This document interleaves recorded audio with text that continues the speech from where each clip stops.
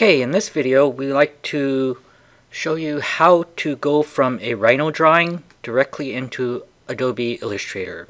Okay, so I have an example file right here that's like a 10 by 10 room with a door and walls and a few little shapes in here. What we want to do is to take this image, and the idea is to bring it directly into Illustrator for putting together your presentation boards. Okay, so first, after you created your drawing in Illustrator, you could do it through a model that you made in 3 dimensions, and then you make 2D so that you have a floor plan or elevation or section or whatever. The first thing you're going to do is to assign each one its own line weight or layer. Okay, that way when it goes into Illustrator you could change just the layers, and then you don't have to select each individual lines. Okay, so what we're going to have to do is determine what line is what. So in the layers panel, all these lines are drawn in default, so we could change the layer to layer 1 or whatever you want to name it. You want to name it super thick. Maybe another layer might be named thick. Another one might be named, whoops. Another one might be named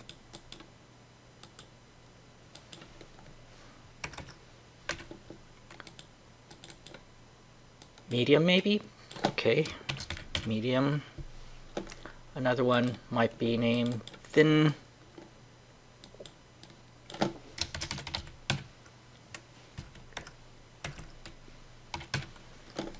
And perhaps last one, super thin.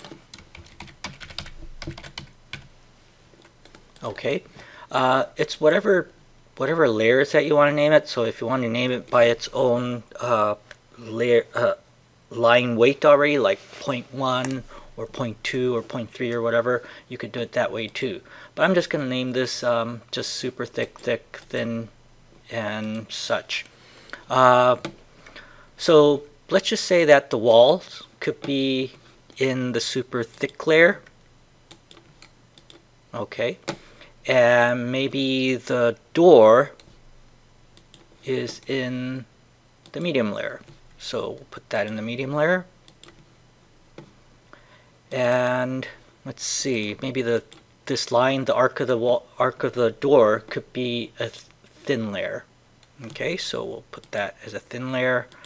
Okay, and now we have 3 line thickness. Maybe these guys, I'll put it into the super thin layer. Okay, these things are just whatever it is. I don't know, but we just want to put this on so that we have something to work with on later. Okay, so notice that this drawing is starting at 0, 0, 0 origin point. See that? Okay, so that's what we want to have, because if we have this somewhere out in space somewhere, when we export this to Illustrator, Illustrator will put the paper space or the artboard right there at 0, 0, 0. So what we want to do is to bring our drawing as close to 0, 0, 0 as possible. So you can go ahead and move this thing. Move. And then we select a point and then just type in 0, 0. And that's a good sure way of getting everything to the 0 origin. Okay.